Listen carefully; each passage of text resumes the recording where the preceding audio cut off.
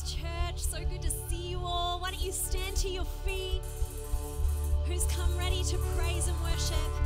Come on, let's make a decision this morning from the outset that we're going to worship God, regardless of how we're feeling today. Come on, we haven't come to a concert, but we've come to church to lift up Jesus. So if you're joining us online, why don't you stand to your feet as well? Come on, let's worship Him this morning. Let's get our hands together.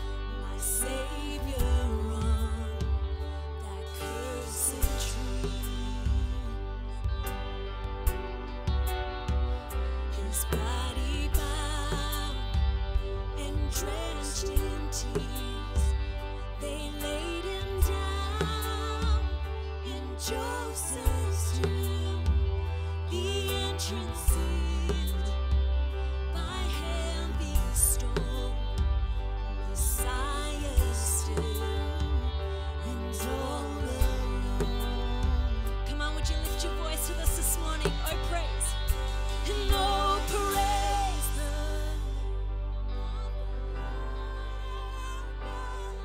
Lord. Oh, praise forevermore. For endless days we will sing your praise. Oh, Lord. Oh, Lord.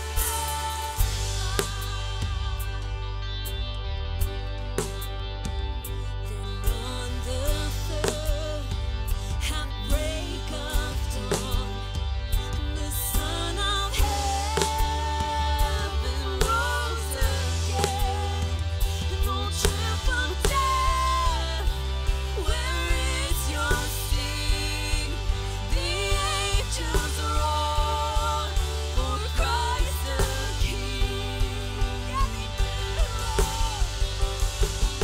And oh, praise the name of the Lord our God. Oh, praise His name forevermore. For endless days we will sing your praise.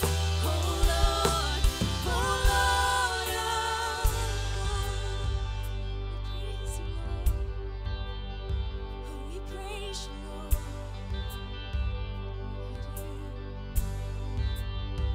And you shall return in robes of white. The blazing sun shall pierce the night, and I will rise among the saints, my gaze transfixed on Jesus' face. And he shall return, come on, in robes of white, and the blazing sun shall pierce the night, and I will rise among the saints, my gaze transfixed on Jesus' face. And oh, praise the name of the Lord our God. And oh, praise His name forevermore. For endless days we will sing your praise. Oh, Lord, come on, lift Him up. Oh, praise the name of the Lord our God. Oh, praise His name forevermore. For endless days we will sing your praise. Oh, Lord, our God. And oh, Lord, our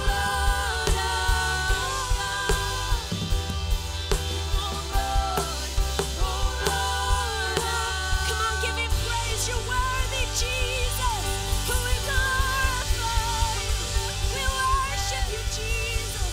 Oh, we lift your name. Oh, we lift your name. We exalt you. Come on, exalt Him. Come on, exalt Him. We praise you, Jesus. This is a word for us, church, from Deuteronomy. Know therefore that the Lord your God is God. He is the faithful God, keeping His covenant of love to 1,000 generations of those who love Him and keep His commands. For those of you who have walked in this morning, we are so thrilled that you've joined this church family to worship our amazing God together, our faithful God who keeps His promises. Isn't that true? He is so faithful when we are not. He is so good when we are not. He is the Lord our God. And together this morning, we're going to worship Him. We're going to come together under His word, and we're going to walk out of these doors as lights for Christ. So welcome to Dream Builders Church. We are so thrilled that if you're new or visiting, that you've chosen this family to join this morning. You can take your seats right now, church.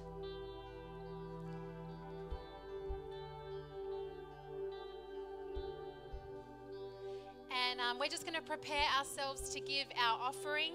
The offering won't be taken up right now, but it will be taken up at the end of the service. But if you need a debit card slip to designate your giving this morning, you can just pop your hand in the air and one of our amazing hosts will bring that to you.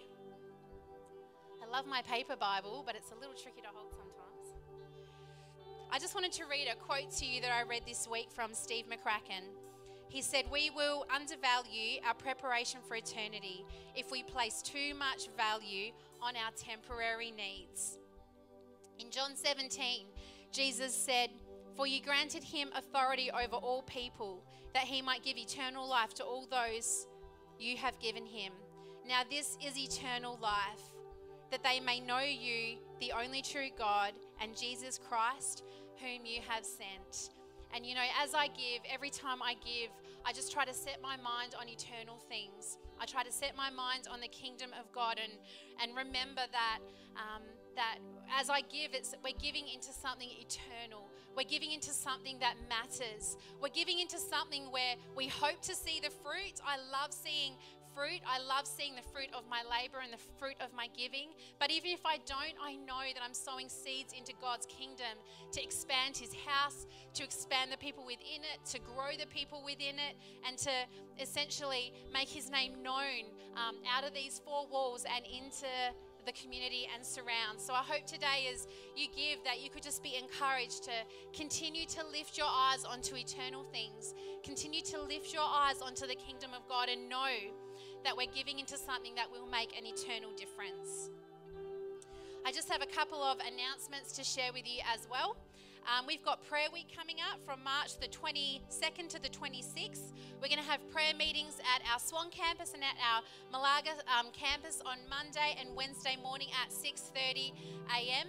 which I think mornings are better than nights because I'm so tired at night time. So I hope to see you as we come together and pray first thing in the morning.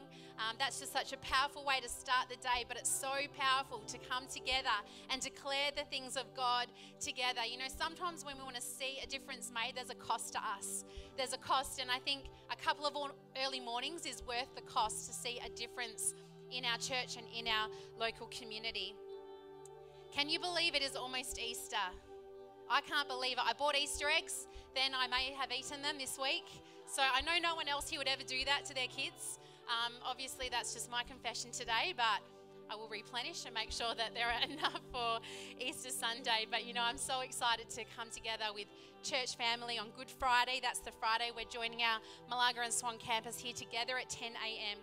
And we're going to remember who Jesus is and what he did for us. And it's so incredibly powerful.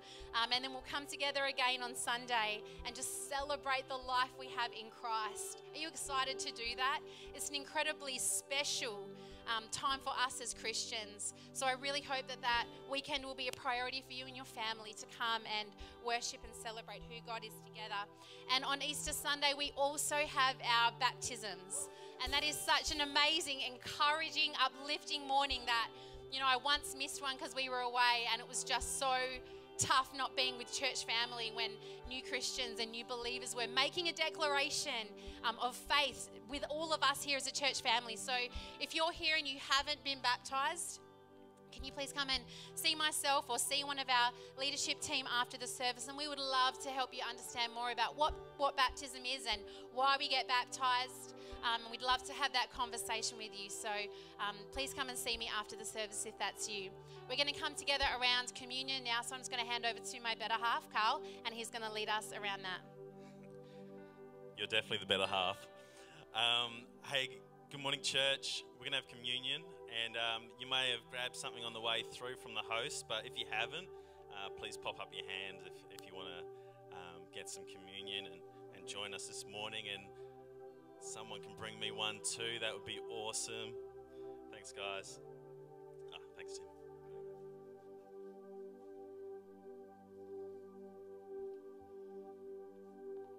Hey, with Easter coming up, and with what we've been sort of talking about in Connect groups and in the vision of the church, it's very timely that we talk about and reflect on Jesus' death and his sacrifice. And I just want to touch on Passover and how it links in with communion, which we take today, and how it links in with connecting into the vine. So this morning I'm just going to read from Exodus 12, very brief verse here. Some context, just paraphrasing. The Israelites have been, Moses has been back and forth with Pharaoh, and the Israelites are trying to get out of slavery in Egypt. And there's been many opportunities for Pharaoh to let the Israelites go, but finally we see Passover, and we see how God protects the Israelites. And this verse 5, talks about what the sacrifice needs to look like for the protection of the firstborn of the Israelites. The animal you choose must be a year-old male without defect, and you must take them from the sheep or the goats. And then later we see in Luke, in the Last Supper, as Jesus is talking about, he's prophesying his sacrifice that's going to cover the sins of the world. In the Last Supper, in verse 7 in chapter 22, then came the day of unleavened bread, on which Passover lamb had been sacrificed. And Jesus sent Peter and John, saying, "Go and make preparations for us to eat the Passover. Where do you want us to prepare it? Where do you want us to prepare for it?" they asked. He replied, "As you enter the city, a man carrying a jar of water will meet you. Follow him to the house that he enters, and say to the owner of the house, 'The teacher asks, where's the guest room where I may eat the Passover with my disciples?' And he will show you a large room upstairs, all furnished. Make preparations there." And they left and found things just as Jesus had told them. So they prepared the Passover. And when the hour came, Jesus and his apostles reclined at the table, and he said to them, "I have eagerly desired to eat this Passover with you before I suffer." And then he begins to prophesy about it. "For I tell you, I will not eat again until it finds fulfillment in the kingdom of God." After taking the cup, he gave thanks for it and said, "Take this and divide it amongst you. For I tell you, I will not drink again from the fruit of the vine until the kingdom of God comes." And he took bread, he gave thanks and broke it. He gave it to them, saying, "This is my body given for you. Do this in remembrance of me." In the same way, after the supper, he took the cup, saying, "This cup is the new covenant of my blood, which is poured out for you." And he goes on to talk about his betrayal. And in Connect, we've been talking, and in the vision of the church, we've been talking about discipleship and about connecting in with the vine. Jesus is the true vine. And his one commandment, after he's talking to his disciples about connecting and staying in the vine, is to love. And that they will have fruit if they're connected into the vine. If we've got an opportunity right now to stay connected into the vine. You might be feeling this morning, I'm not connected into the vine. I'm not connected into Jesus and his purposes and what he's got for my life right now. And my encouragement to you is to just take this time and reflect. Jesus, what is it that looks like? What does my being connected into the vine look like this morning? How do I draw closer to you? And how do I connect into your vine? How do I bear fruit? And what does that fruit look like? God, this morning, God, we just pray that you would speak to us, God. Your Holy Spirit would reveal and unpack those scriptures for us. What is this communion that we share together? What is this encouragement that you have for us, God, this morning? Church, just as we take a moment, we take this cracker in remembrance of Jesus Christ, who died for us. His body, the Lamb, his blood was spilled out for us, for our protection, to take our sin as an atonement for our sin.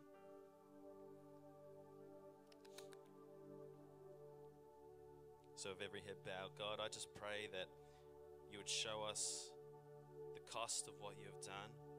God, I pray that it would resonate with our spirits this morning. Thank you, Lord. And in the same way, we take this juice representative of the blood of the Lamb, poured out.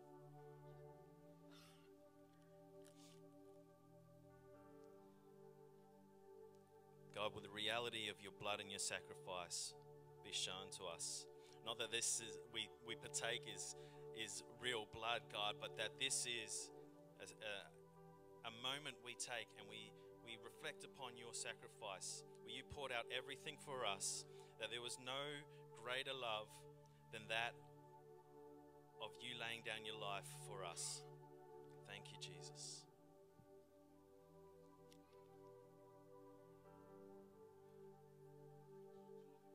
Hey, church, we're going to continue to worship. And kids, if you want to head out to DBK, now's the opportunity. Thanks, team.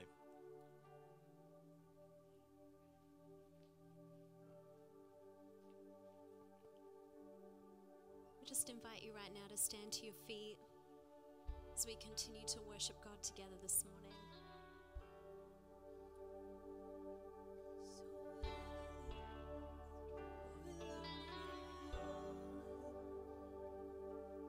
So here it is, my alabaster wine. I'm keeping nothing back from who you are. No hidden treasure veiled by key or lock. You're a lifetime worth of worship, and that's only just the start. Here it is, my every waking day. The minutes, hours, the years of endless praise. For you're worthy far beyond all I could say. There's a lifetime worth of worship and the nuance of your name. So let it rise like incense, my whole life, a fragrance, every ounce, here broken at your feet.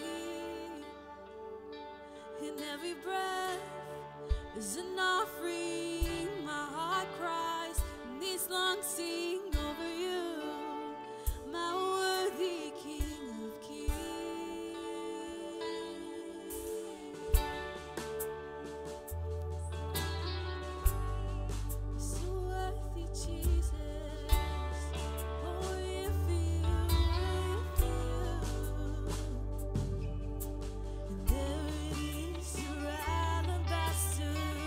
Cross.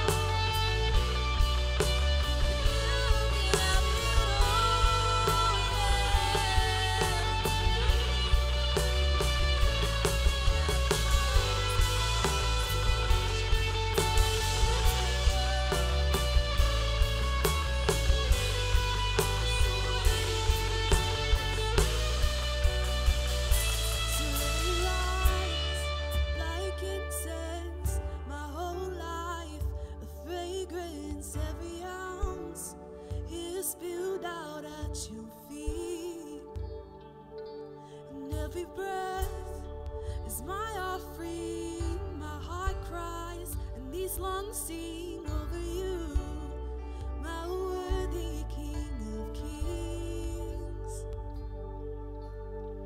Oh my love, oh my love, oh my love, you can have it all. Oh my love, oh my love, oh my love, you can have it all. Oh my heart and oh my soul, all I own, you can have it all. Oh my heart and oh my soul, all I own, you can have it all. You can have it all. Give it all to Jesus. You can have it all. Only you can have it all. So worthy, so worthy.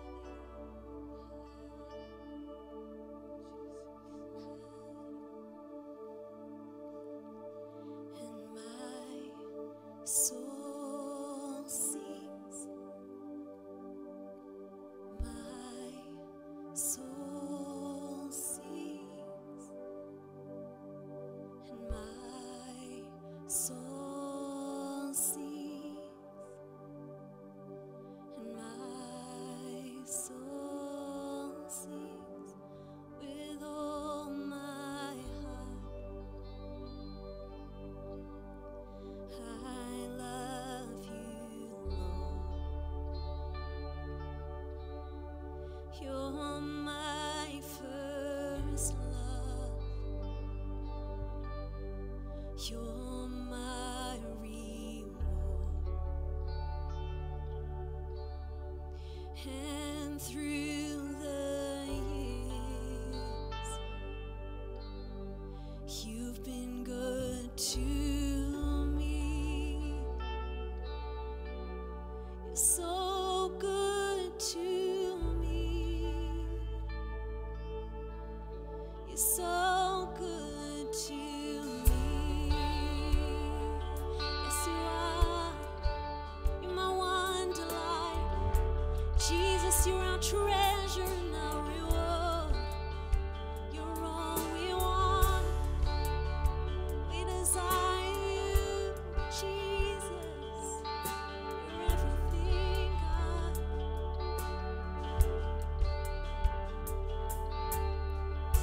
Sing your goodness on the mountain, and I felt your love within the valley, and your grace still surrounds me. God, you've been good to me. Oh, you've been good to me. I've seen your goodness. I've seen your goodness on the mountains. I felt your love. I felt your love within the valley, and your grace still surrounds me. God, you've been good to me. Oh, you've been good to me. Come on, lift it up. My soul sings. Oh, my soul sings. Come on, speak to your soul this morning. Oh, my soul sings no matter what I'm facing. Oh, my soul sings. My soul sings.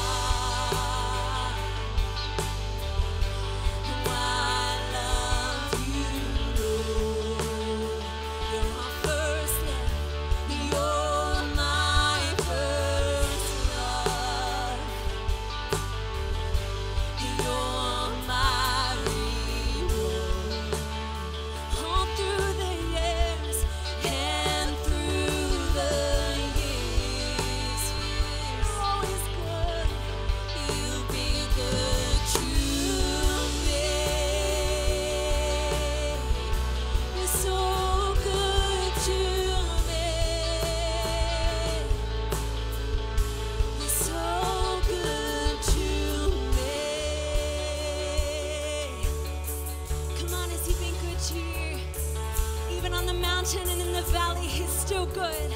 Come on, He's our treasure. He's our reward. Come on, don't let your feelings dictate to you in this moment. Come on, lift up your praise. Lift up your faith in this place. Come on, let's declare this out. I'm dancing on. Oh, I'm dancing on in the rising sun to a hopeful future, to the dreams to come. Come on, declare it. And when seasons change, which they do, no, I won't give up on you, Lord, 'cause you've never failed me. Come on. And no, not once.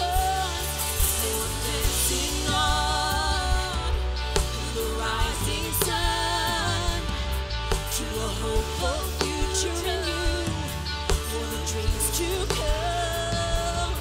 Oh, when seasons change, no, I won't give up. You've never failed, 'cause you never failed me. And no, not once. Oh, I'm dancing on the rising sun to a hopeful future, for the dreams to come. And when seasons change, no, how I won't give up, 'cause you never failed me. And no, not once. No, my soul sings.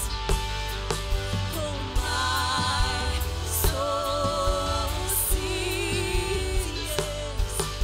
Oh, my soul sings. Oh, my soul sings with all my heart. And I love you. You're my first love. You're my reward. And through the years, you've been good to me. You're so good to me. You're so good to me. You're so good to me, God. You're so good. I love you, Lord, and I lift my voice to worship you, oh my soul. Rejoice, take joy, my King, in what you hear. And let it be a sweet, sweet sound in your ear. Come on, let's sing I love you, Lord. And I love you, Lord, and I lift my voice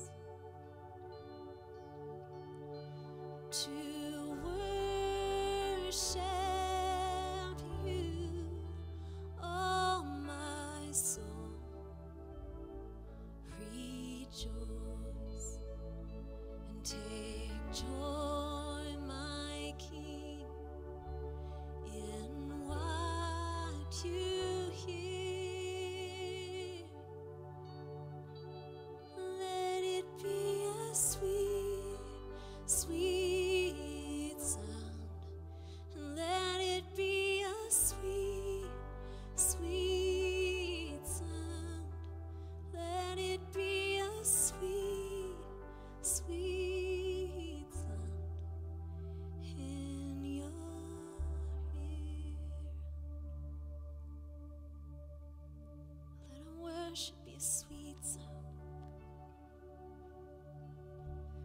our surrender be a sweet sound. Let our abiding be a sweet sound. A sweet sound. Let our worship be a pleasing aroma to you.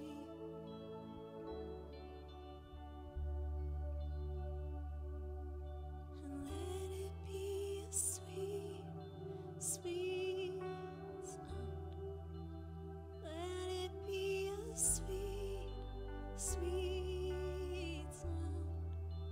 And let it be a sweet, sweet sound in your ear.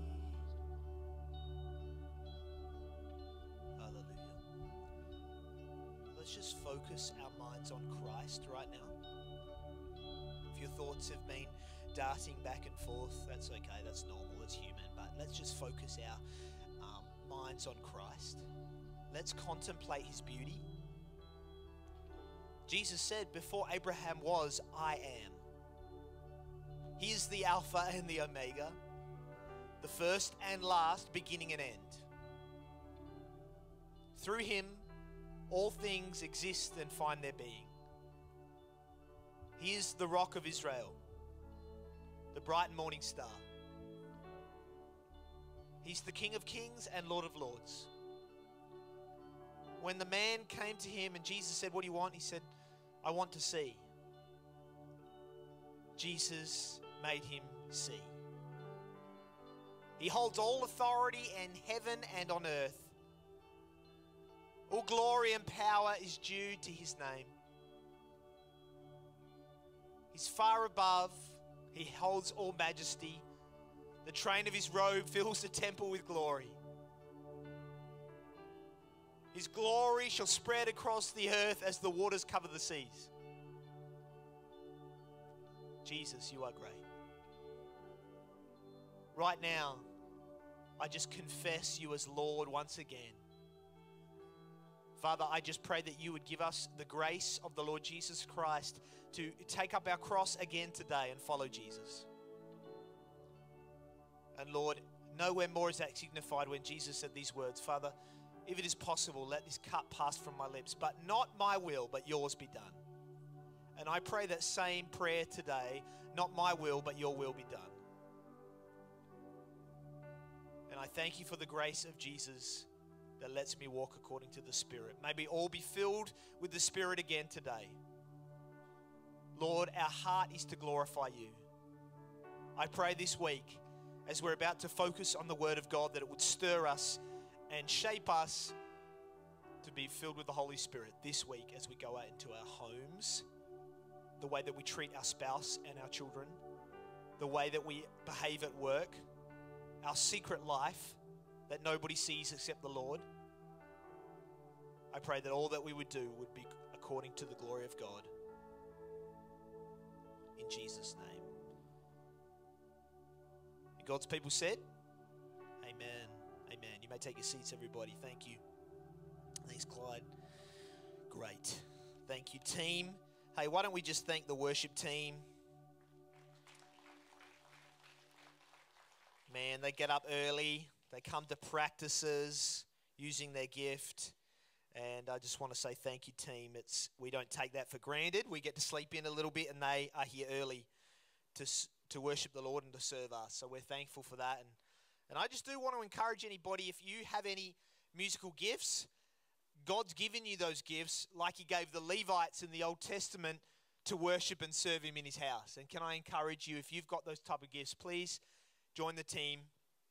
We absolutely need volunteers all the time because obviously our team loves serving God, but you know, you can only be on so much before your physical body gets tired, and so we want to encourage you. Let's serve one another in that way. So I want to encourage you. You can see Mel if you want to join the team, and you got any creative ability and technical ability.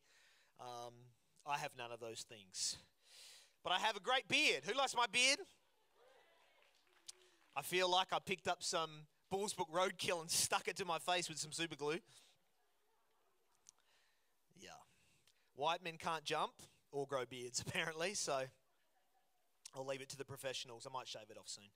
It's getting very itchy. Well, it's good to see you all. I have not been here for 2 weeks, and just felt so much love in my heart for this congregation, my family, as we've gathered together here today. And I've been, last 2 weeks, I firstly went to our Malaga campus and spoke there. And can I just say, Jake and Tegan, who've come from Darwin and campus pastors there, they're doing a fantastic job in the Malaga campus. We're a one church, 2 campuses. They're really doing a good job, and so my prayers are with them. I hope you're praying for them. They're starting to build a great team there. They're starting to see new families come into the church, and they've got some great outreach. One of their key outreaches right now is Toddler Jam. They're in the Malaga community. I think they had, I can't remember, someone told me maybe 60 people or something in the building the other day just there for Toddler Jam. And the great thing about that is that you've got the witness of Christian people loving Jesus just there with people in our community and saying you're important, you matter, your children matter, and we want to serve you. And I love that. So great job. Tegan's leading that. Maybe she would tell you it's probably not her natural fit, but who knows sometimes that God asks us to do things that we don't feel equipped for. And one of the prime examples of that is Moses saying, you know, God, I can't speak, I'm not a good orator, and God says, you're going to Egypt, mate. And he uses a man who doesn't have much confidence to do mighty things. That gives me confidence about myself, doesn't it? It's like, hey, I'm not that qualified, I'm not that talented, I'm not that great, but God can use me. Who's thankful for that? Who's thankful for that? That it's actually more about God's grace than it is about your personality or whatever. So thankful for that. So very, very thankful for them. And then last week I was in Bunbury. And just to give you a little bit of a network update, Bunbury, of course, Dale and Steph moved over to Melbourne. So we're currently looking for lead pastors there. And I think, you know, I'll just leave that in Dale and Karen's hands and the Lord's hands. He's got the right people for that. But I was there last week just to love on the people and talk about, go there on their Mission Sunday, talk about mission and vision and the Word of God. And it was so great. And I'm so encouraged there. They've got a great eldership team who are just pastorally caring for the people. One of the elders said to me, you know, like for the longest time, I've never seen the church more stable, which is surprising, right? Because you would think, well, man, do people feel sort of like a bit nervous or unsure because there's not a specific leader there right now? And Dale and Karen are providing leadership, but they're over in Melbourne, and so it is a little bit different. But they just said people are being loved for, the church is uniting together, they're just seeking the face of God. So I was so encouraged by that. Isn't it good? It's God's church, amen? And God said, I want you to go and make disciples, but he said, I'm going to make the church grow. So sometimes we try and make the church grow, and God said, actually, I just want you to make disciples. I'm in charge of growing the church. And so thank God that he doesn't give us tasks that we can't accomplish. Only he can do that. So I'm thankful for that. But yeah, can we please be praying for Bunbury? Pray for our church there. Great leaders, great staff, great people, and we want the right leader at the right time. God's good at that, isn't it? So good. Okay. Hey, well, it's good to be here again with all of you today. You know, for the last few weeks, we have been doing together as a church, we've been doing Lent. Who's been engaged and involved in the Bible reading Lent plan on YouVersion? I've been loving it. It's been challenging. For those of you who are possibly younger or maybe new to following Christ and not really familiar with what Lent is, you know, probably in evangelical congregations, Pentecostal congregations, congregations maybe part of denominations that are only, you know, have only been on the scene for the last 100 years. We've got to remember that there's 2,000 years of church history and tradition. So, you know, for us Pentecostals, we're the babies. We just got to remember that. And, you know, sometimes there can be some pride around the charismatic churches and things like that, and that's not right. Absolutely not right. But we've got to remember there's a whole range of tradition dating back, and some of it's bad, obviously. We look through church history and say that's not good, but some of it's very good.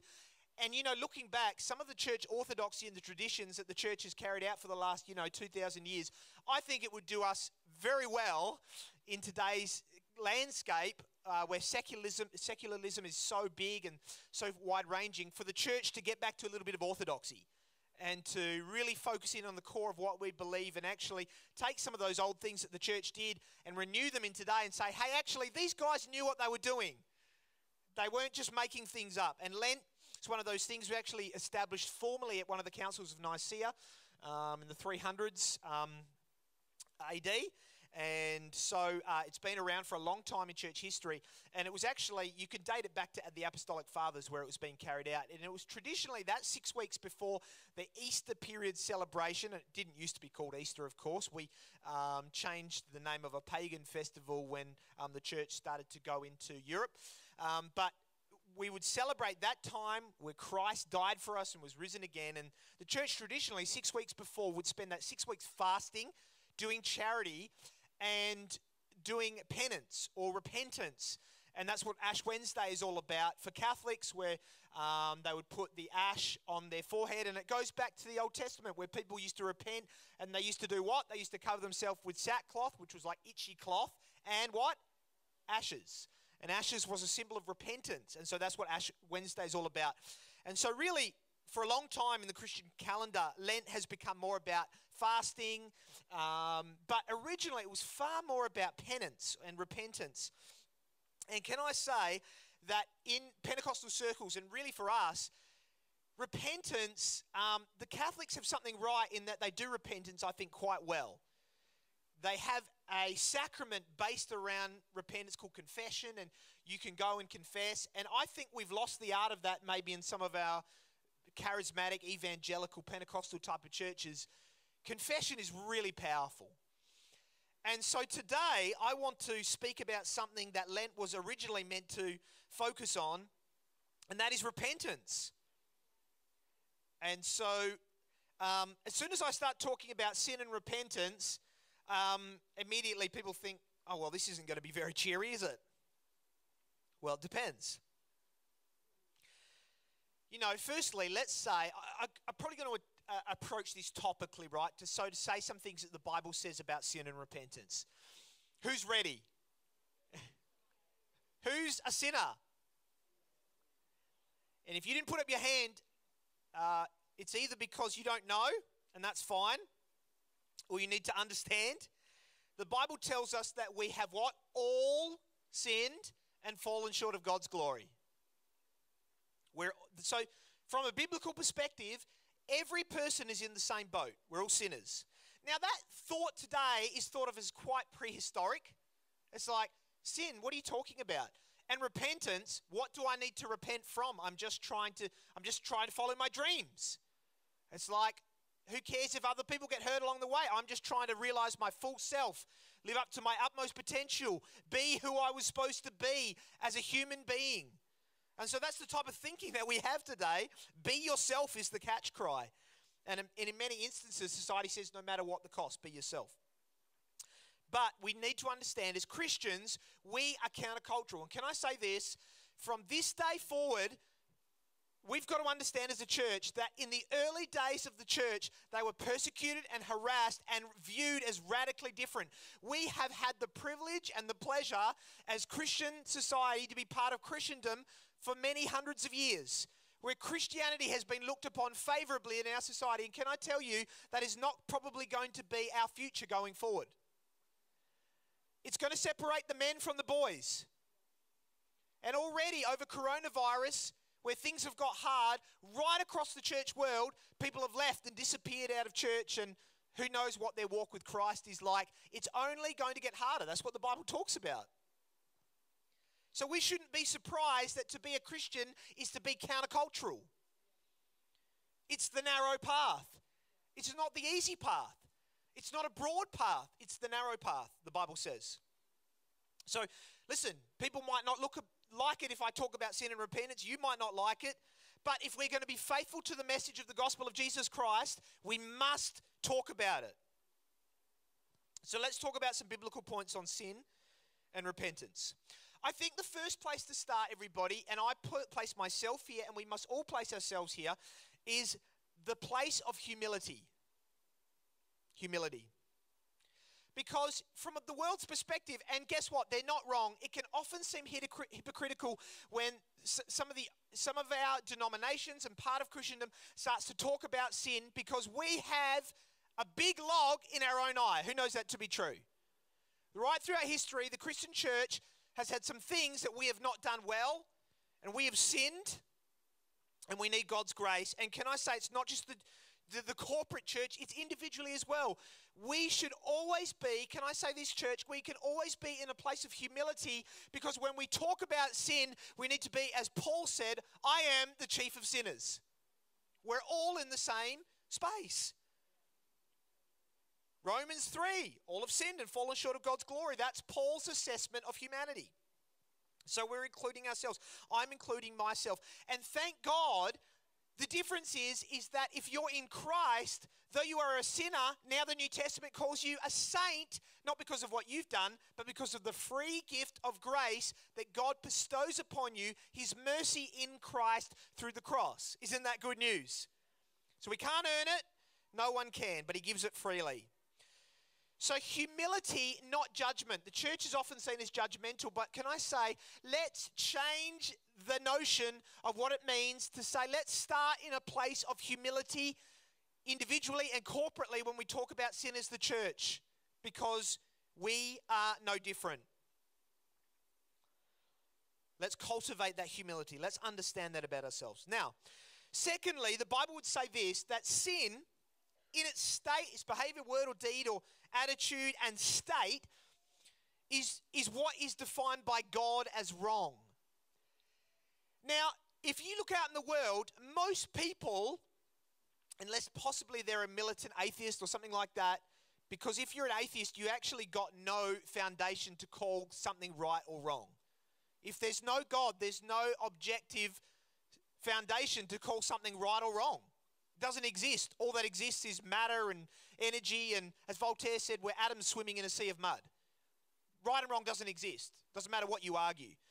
And so if God exists, then right and wrong does exist. But most people in society would say to you, yes, I believe in right and wrong. But it stops at that point, because as soon as you start to go down beyond that surface level and go a little bit deeper, what is right and wrong, depending on the individual, starts to change. And in fact, our society these days has some fairly strong ideas that come through in culture about what is right and wrong.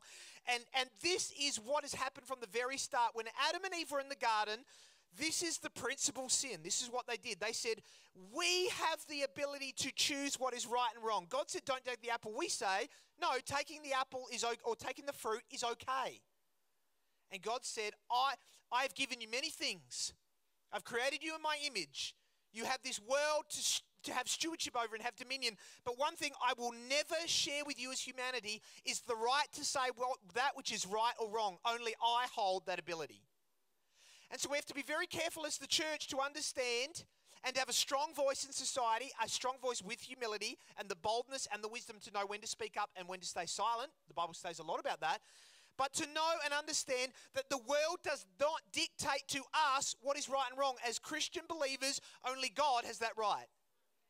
And individually, we don't have that right. Sometimes we are tempted in our own eyes. The Bible says there is a way that seems right to man in his own eyes, but in the end it leads to death. We don't have that right. And so it's really incumbent upon us as followers of Christ to understand it is all about Jesus, but a lot in the Bible is focused on that which God says, this is right and this is wrong, and this is my standard for you to follow. If sin didn't matter and if morals didn't matter, God would never have talked about it in the Bible, but actually he talks about it a whole lot. So let's be aware of this as we interact with the world and as we view internally. We are not the author of what is right and wrong. We don't get to decide. God's standards are the right standards. Amen? Thirdly, sin biblically is deadly serious. Deadly serious. The Bible tells us that the end result of sin, the wages of sin, are death. Now, if sin wasn't that serious, God could have just said, it's okay. I forgive you. I'm merciful. You're all good. But God is not just merciful. He is just. And so he absolutely had to send Jesus to take our place, and Jesus volunteered to go. And Jesus said, I will stand in their place. I will be the scapegoat. I will take their sin upon my shoulders. I will bear it. And I will die in their place so that justice may be met. God's mercy and his justice come together at the cross. But if God wasn't just, he wouldn't have had to send Jesus. Sin is so serious that God sent his son to die. We've got to remember that in the back of our minds when we're walking with Christ and those temptations come up in our mind. We've got to remember when a little voice whispers in the back of our mind, this isn't that bad, God will just forgive me. Grace is not permission to sin. Grace is not permission to do whatever we want. Grace is an empowerment to live for God's standard. And we're not saved by that. We don't earn anything by it. It's a response of love. Fourthly, as we said before, the Bible teaches us that we are all born in sin. Now, once you come to Christ, God pays the price for your sins, but then the New Testament starts to teach us something. It says, don't walk by sin, or don't walk by the flesh, but walk by the Spirit. Walk according to the attitude and the direction and the purpose of the Holy Spirit. Because actually, when we're saved, God does forgive us. His grace covers over a multitude of sins, but He expects us to now start to walk in line with this new kingdom living. Because listen, in our marriage, I can say sorry to Mel for something, and she'll forgive me. She's very forgiving like that. And I can do something again and she'll forgive me. But listen, if I keep doing the same thing again and again and again and just keep coming back and saying sorry, am I truly repentant? Repentance is not just about a mind change, it's about a behavior change. And that's what God expects of us. So the Bible teaches us that we can actually walk according to the Spirit, not according to the flesh. It doesn't mean that we don't sin anymore. It just means that sin has lost its power over our lives. It doesn't control us. And fifthly, there is a difference for us Christ followers between lifestyle sin and occasional sin.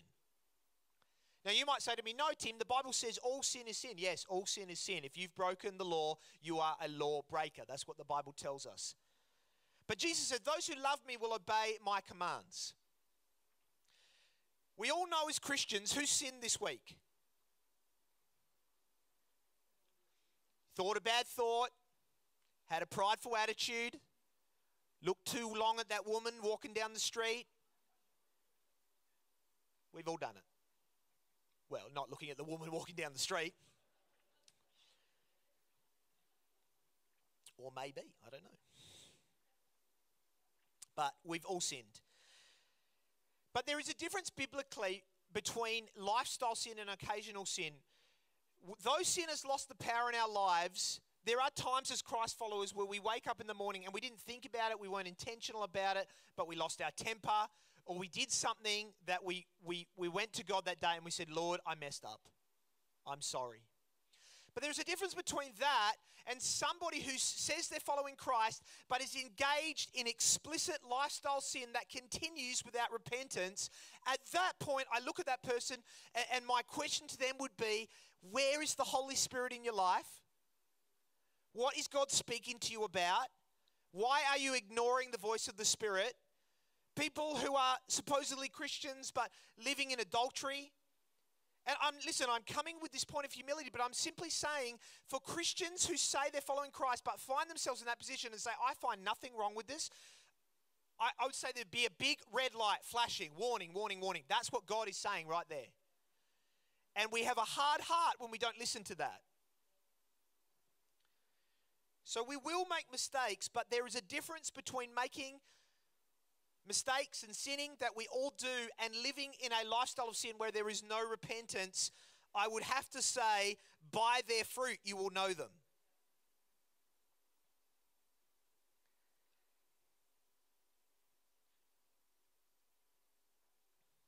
So there's many more things we could say on sin. But now I want to talk about repentance and I want to get into a little bit more of the joyful part. Who knows that Christ's death on the cross covers all our sin? Thank God. His grace is beautiful.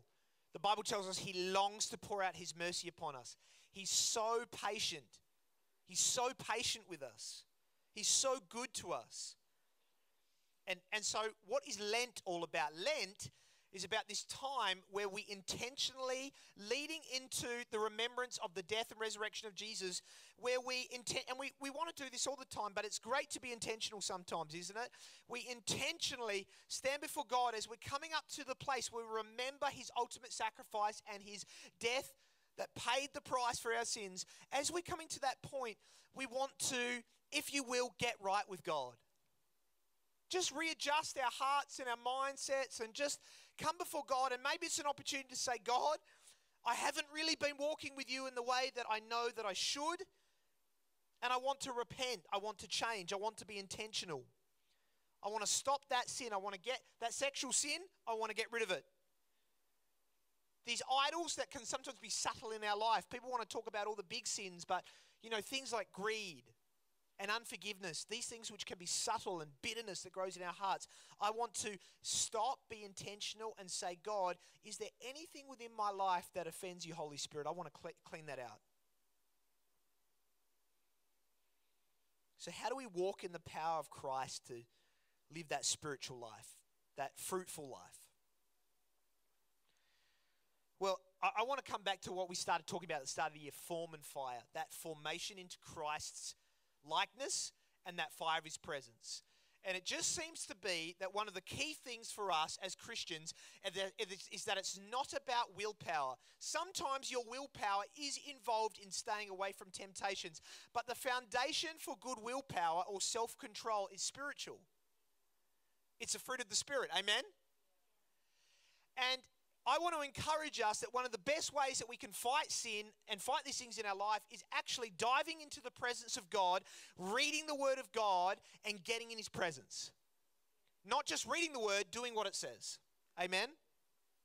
And getting right into the heart of God's love and God's forgiveness, and finding joy in who God is, and seeing him as far greater than any temptation that we might face as human beings. And I say this with all humility because I'm not there yet either. Can I say, we talked about this before, confession is so powerful. And we struggle to confess in the church. Who struggles to confess? I do. I feel so much shame coming to somebody and saying, I've messed up. I've done this. I've messed up. I haven't got it right. I've looked at this when I shouldn't have looked at it. I've thought this when I shouldn't have thought it. I spoke these words and I shouldn't have said them.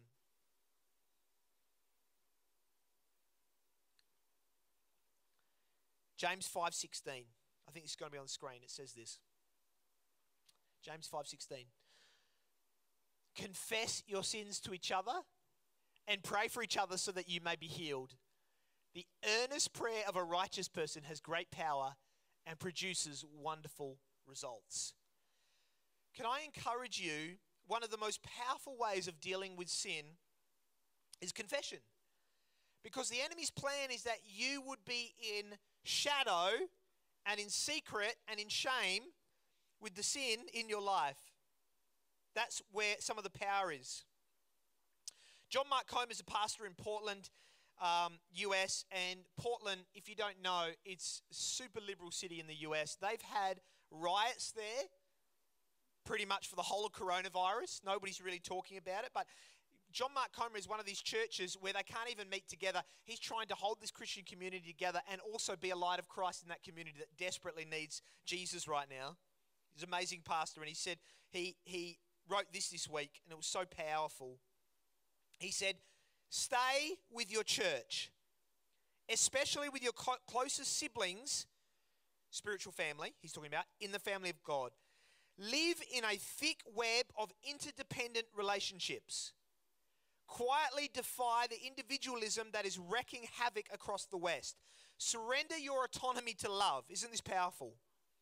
Place yourself in the constant constraint of community, for it is there we are set free. Give up your preferences for the sake of others. Enroll of the school of agape, which means deep love. When you fail a course, throw yourself upon God's mercy. Come back to the table.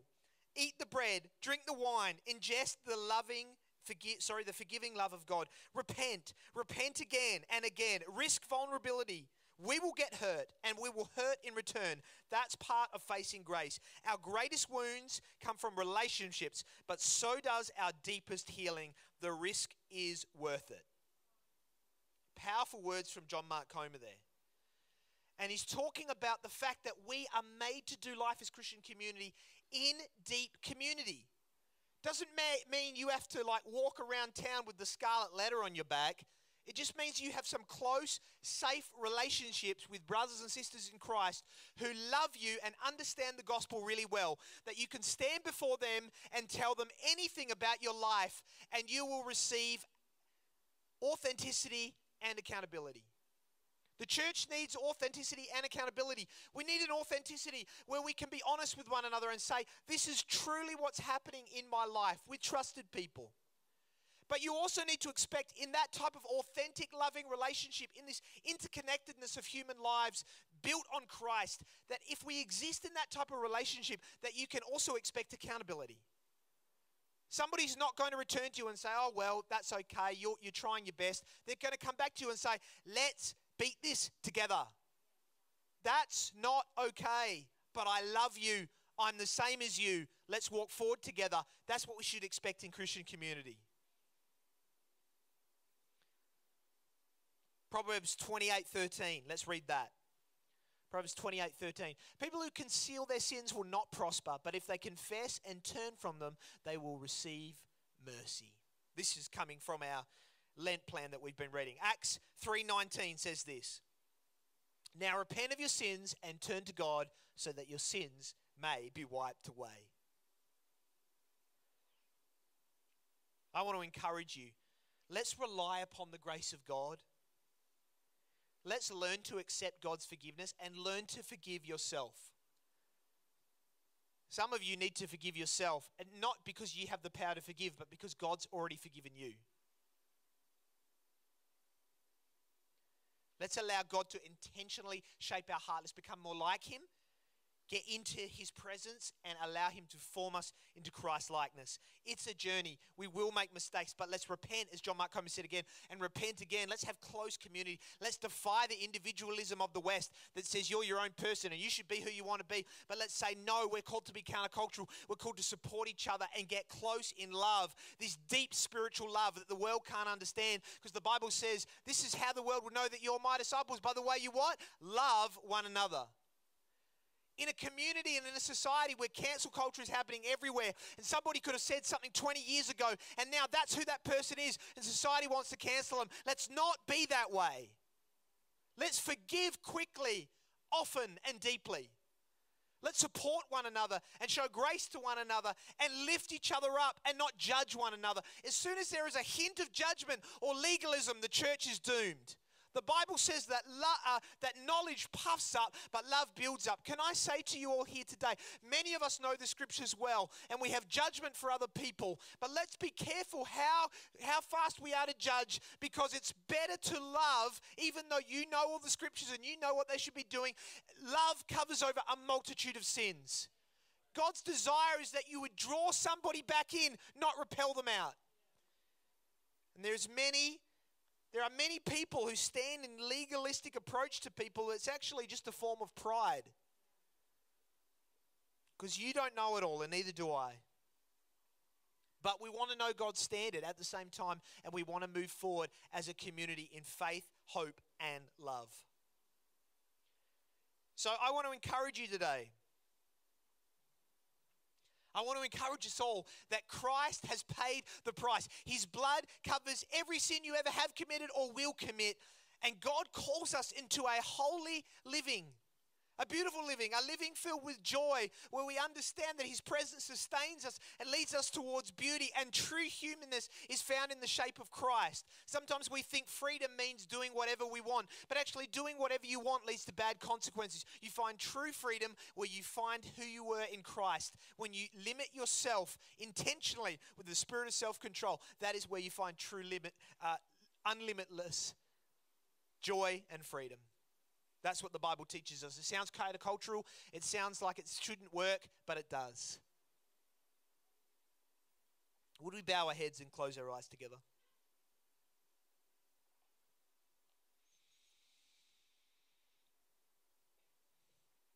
Christ Jesus, we all stand here with a sense of humility to say that, Father, none of us are better than the other, nor are our sins less than somebody else. We have no place to place pride on ourselves. And so we humble ourselves before you right now. Lord, I confess those times where I have thought, oh, I feel good about myself, but look at that person. They're not doing it right. God, forgive me. Help me to not walk in that attitude. Father, I pray that, though, as a community, Lord, that we would be so quick to forgive, to be authentic with one another, but to hold each other accountable out of love. That we'd be filled with grace and love. But Lord, we'd encourage each other while today is still today to walk together in the unity of Christ and to be a community that is loving, that we'd love the Lord our God with all our heart, soul, mind and strength, and we would love our neighbor as ourselves, because that is the summary of God's standards. Lord, we know it's not loving to lust, to be filled with rage and bitterness, to be prideful, to be legalistic, to be unforgiving. We know these things are not loving. But we rely upon the grace of God. I thank you, Father, that your grace sustains us and moves us forward. Lord, we fall, but we rise up. I pray you'd help us be so quick to forgive one another. Help us to love one another. Help us to find that open, joyful life in Christ that is not a set of rules and regulations, but is beautiful and free. Lord, help change our perspectives. Maybe we'll be filled with the Spirit again this week. Father, I know I will make mistakes this week. We all will. But I pray that we will be quick to repent, quick to forgive. Lord, we would have this attitude, just as you have forgiven us, we would forgive others. I pray for those here today that are holding on to bitterness in their hearts. And I feel like this prophetically. If that's you, just reach out to the Lord right now. That maybe you're holding on to bitterness about something that someone has said to you or done to you. And God wants to remind us that we have been forgiven by him, so we should forgive others. Don't hold on to that. It's only hurting you. Lord, I pray right now for all of my brothers and sisters, and I'm there too. Father, the root of bitterness would not go strong in our hearts. I pray that we would forgive in Jesus' name. We make a decision today, not based upon our feelings, but based upon a decision of our soul. I forgive that person right now in Jesus' name. Lord, I pray that you would continue to work that decision of the soul within your people. And right now, I just wanted to ask you, maybe there's some people here, you've never made a decision to accept the forgiveness of Christ. You're not a Christ follower. But what I've been talking about today, that's the message of the gospel. It's good news. The gospel means good news. It sounds bad. Oh no, I'm a sinner. The good news is that Christ paid for it. It's a free gift of grace. And if you want to respond to that, I want to pray with you. But just so we've got our head bowed and eyes closed, this is between you and the Lord. But if you put your hand in the air saying, that's me, Tim, I want to pray. I'd love to pray with you right now. I'm not going to embarrass you. Not going to call you at the front. This is between you and God. But that's you. Just put your hand in the air. I'll see it. Ask you to put it down. And I want to include you in the prayer I'm about to pray. Is there anyone? Hand right up in the air so I can see it. Yes, I see that hand. Thank you. Anybody else? Yes, I see that hand. Thank you. Anybody else? Just linger here a little bit moment. A little bit more.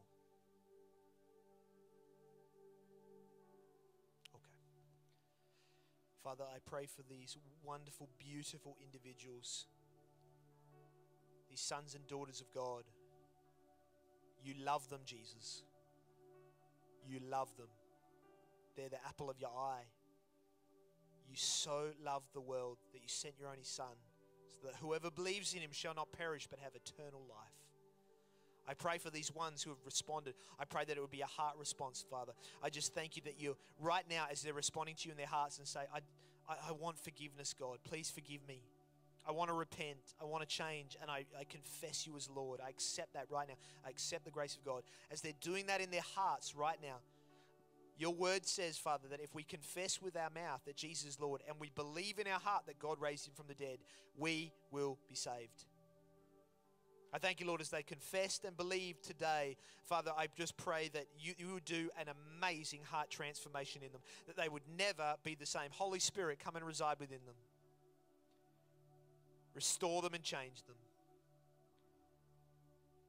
In Jesus' name. And Lord, I just pray for us as a community that we would get closer, love one another, not be in judgment, but in love, pushing us forward towards the goal, that which is Christ Jesus. In Jesus' mighty name, amen. Thank you, Tim. That was a really great message, a really solid teaching. Thank you so much. Just as Tim was preaching just now, I just had this sense of maybe some people sitting here thinking, how am I going to outwork this? How am I going to live this out? And I really felt God wants to remind you that we are not to do life alone. He's created us for relationship. And as we've been making discipleship a real focus in this local church, we've been talking about the concept of rows and circles. And when we come together on a Sunday, we worship God and we do life together and we're sitting in rows. But the way we outwork discipleship, the way we do life together, the way we sort of get down in the trenches and stand shoulder to shoulder and we know we're not alone, is doing life in circles. And in our groups, connect groups through Mighty Men, we sit in circles, we look each other in the eye, and we actually do life and relationship together. We walk with Jesus daily together. So I just want you to turn your eyes to the screen and have a look at some testimonies of people who are doing life in circles. I was never going to go to a men's group because there was people there, they had opinions, they'd be different to mine, and I didn't want to hear anyone else's opinion.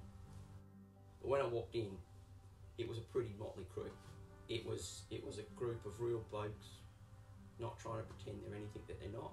They were speaking and talking about things that I'd never heard men talk about before, things that I was facing in life. And they're all just so genuine, you know. I felt like I could trust them straight away. They're supportive, they listened to you, they didn't judge you. But they were a group of blokes who would say it like it was. When we first came to Dream Builders, we struggled a little bit to make friends and to sort of make those really personal connections. Obviously we loved coming to church on a Sunday, but it was only when we started going to Connect that we really developed those strong personal relationships with other people in the church. I think we find that being in Connect, people share a bit more and you're a bit more open, so you're able to sort of relate to people in different ways. You know, it's not like you can talk on a Sunday about, I'm struggling with this issue, or there's this hard thing going on in my life. Whereas when you go to Connect Group, it's like a family, so you can bring those things up and people can encourage you and minister to you and you can help other people. Everybody can sort of give their own insight into what we've just read, bring stuff that they've been thinking about praying about or meditating on over the week. As we've gotten more involved with the group and as it's gone on, we found that going to Connect has been our rock. I have found that through the Connect group that I'm a member of, I've really got to know people at a really deep level, and they've become, for me, like my special church family. There are people there that I really call a brother in Christ and a sister in Christ. We're joined in the spirit. You know, sometimes people can say, oh yes, I'll pray for you, but when members of my Connect group were saying, I'll be praying for you, I'm thinking of you, you knew that it was really from the heart and that was exactly what they were doing for you.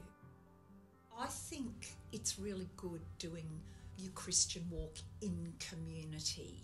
There's just so many advantages to help you grow and for you to receive from other people, as well as to put in and help them on their journey as well.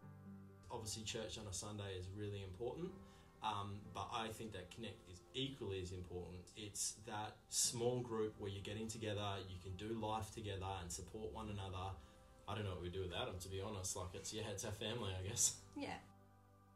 So I just encourage anybody who hasn't found a Connect group or is maybe thinking about it, weighing it up, just to take the step and join. You've got to challenge yourself. You've got to make yourself available. You've got to seek God. There's so much to learn, and I think it's a really helpful tool to help you learn.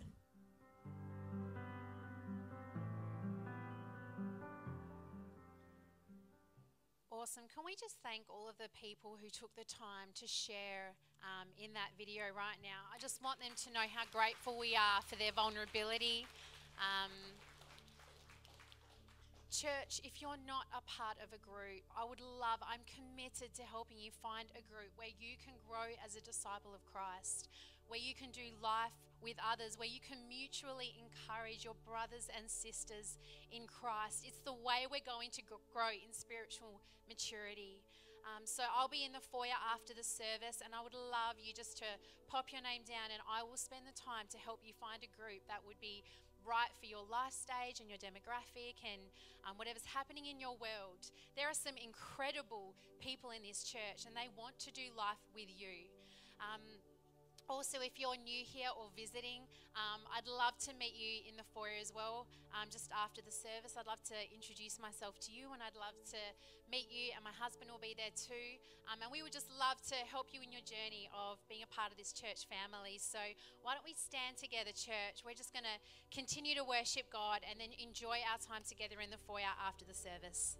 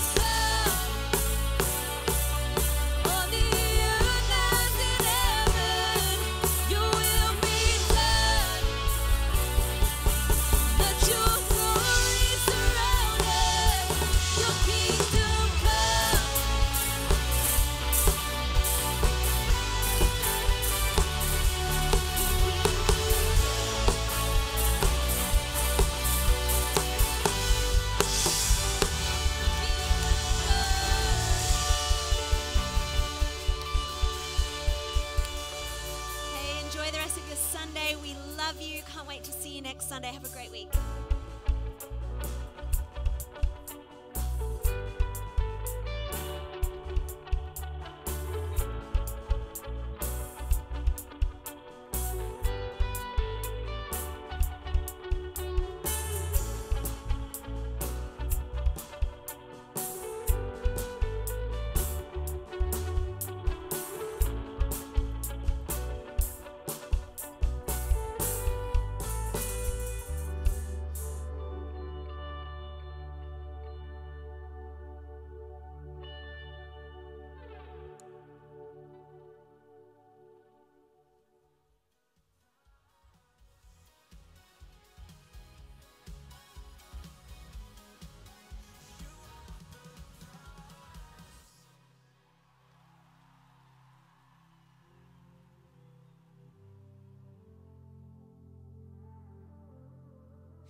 Stand before you now,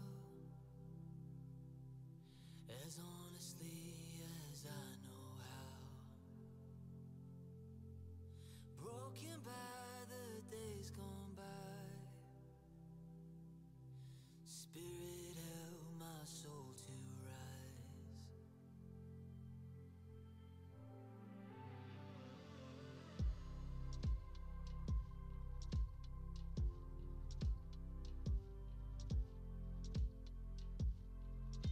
I try my best, but still